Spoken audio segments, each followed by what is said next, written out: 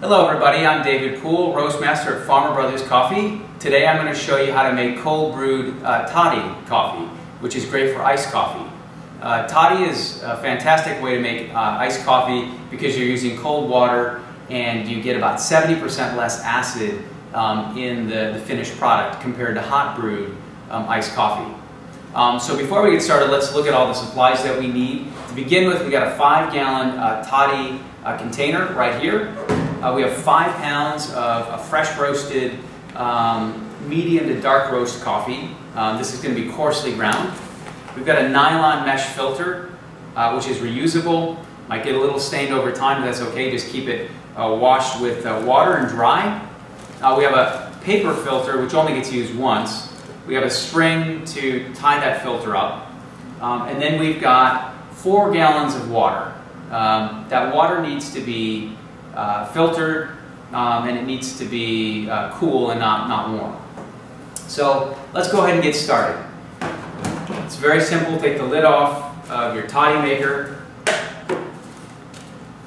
Go ahead and put the nylon filter on the outside, just like that. It's got elastic on the outside to keep it in place, just like that. Okay? So next step is to take the paper filter and put this down inside of that nylon filter. And again, the nylon filter is reusable, so it's really just there to hold this paper filter in place. And when we're done brewing, to allow you to pull that filter out without it breaking. Right? Because we're putting 5 pounds of coffee in there, which is a lot for one filter. So next step is, you got your filter in there, you're going to go ahead and carefully put your ground coffee in the paper filter. And it has a tendency to want to kind of collapse on you a little bit as it's settling in, so you're going to have to move it around a bit.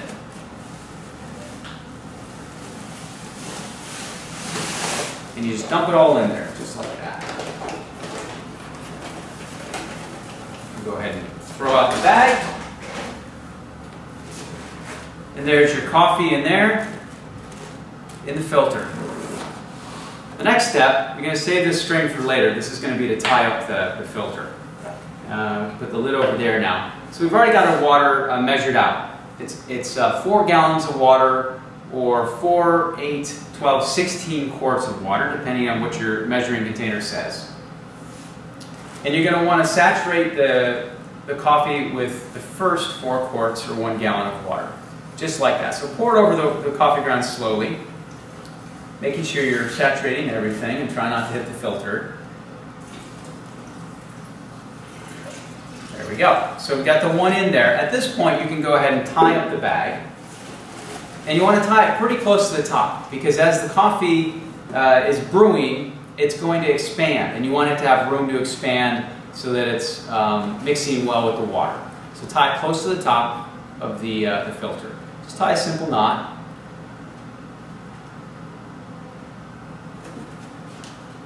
Like so.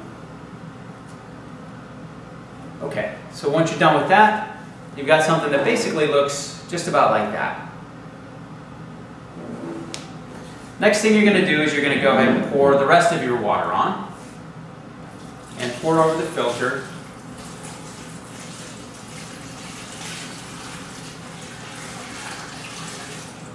That's 2 gallons.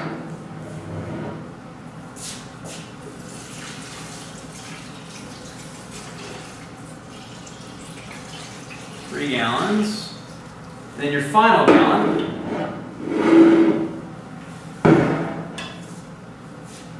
And this can get pretty full at this point.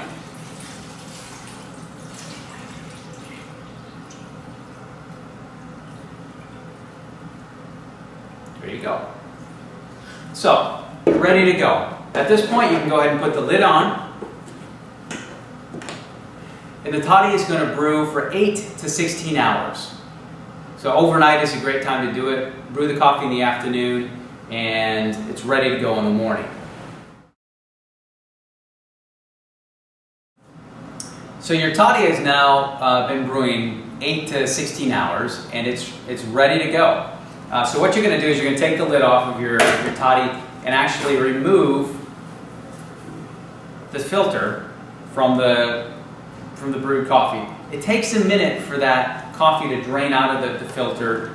So give it a sec, just kind of hold it up there and the coffee will drain out of the filter. At that point, you want to carefully take your filter out, dump it in the garbage, but keep the nylon mesh filter, wash that out, and dry it off.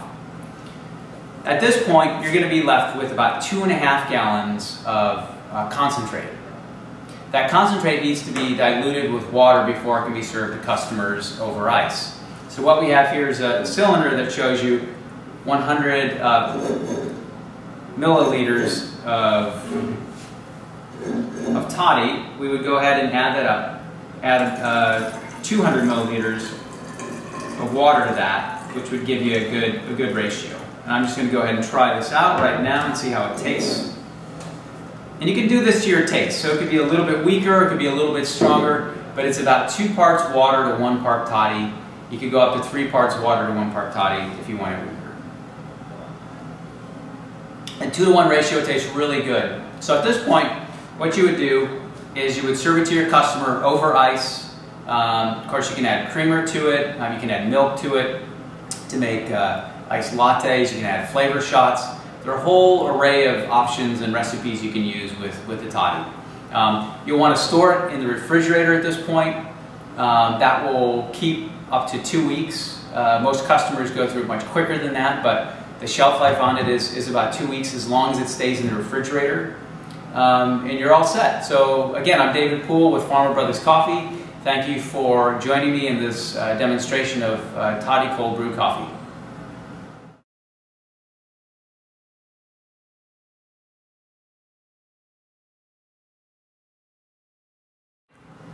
Hello everybody, I'm David Poole, Roastmaster at Farmer Brothers Coffee. Today I'm going to show you how to make cold brewed toddy coffee, which is great for iced coffee.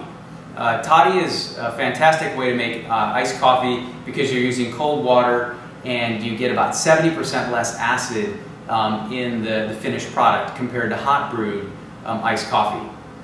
So before we get started, let's look at all the supplies that we need. To begin with, we got a 5-gallon toddy container right here.